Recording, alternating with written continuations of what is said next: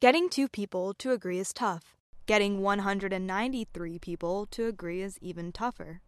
Now imagine getting 193 countries to agree on the next global development agenda. Seems next to impossible, doesn't it? As the Millennium Development Goals come to an end in 2015, the world has begun planning the next set of goals that could reduce poverty and increase sustainability to provide development that meets the needs of the present, without compromising the ability of future generations to meet their own needs. But business as usual can't give us the framework for sustainable growth that the world needs. Business as usual means policymakers wear little gray glasses, casting the world into sectors.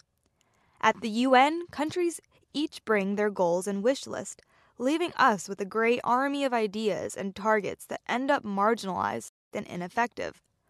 But the world doesn't work without color. Every sector interacts, and our global sustainable development framework must reflect this. It would be easy if improving food security simply meant growing more food, but growing more food means using more water and more energy. So what's the new way of thinking? It's called the integrative approach, or Nexus approach. The new Sustainable Development Goals will consist of both goals and targets.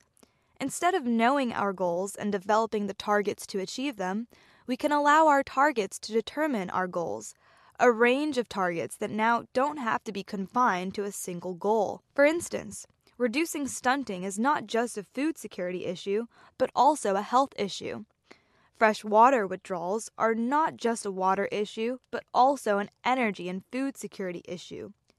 Agricultural productivity is not just about food security, but also water and inclusive economic growth. And these targets become the basis for new goals. With targets not confined to one goal, they become cross-cutting, spurring collaboration between stakeholders and government departments.